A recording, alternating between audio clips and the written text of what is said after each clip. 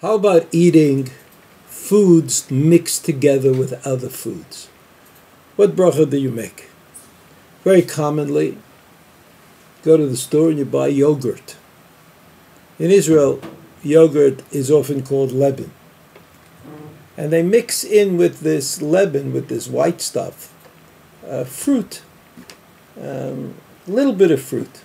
You mix it up before you eat it, and it turns red or blue or yellow. That's a mixed fruit, yogurt and fruit.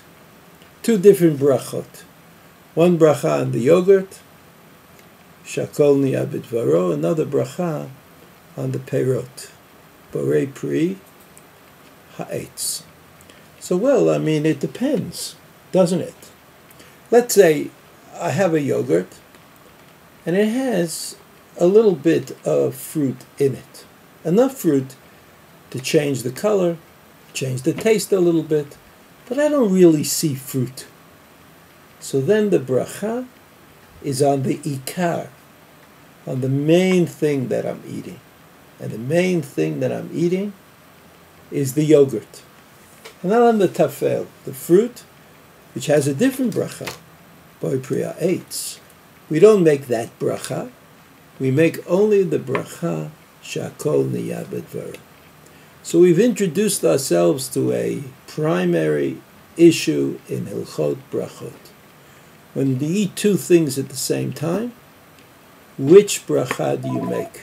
The rule, of course, is that you make the bracha on the ikar first and on the tafel second. But it's not always easy to know which is the ikar and which is the tafel. Let's go back to our example. You came home with a big a basket full of strawberries.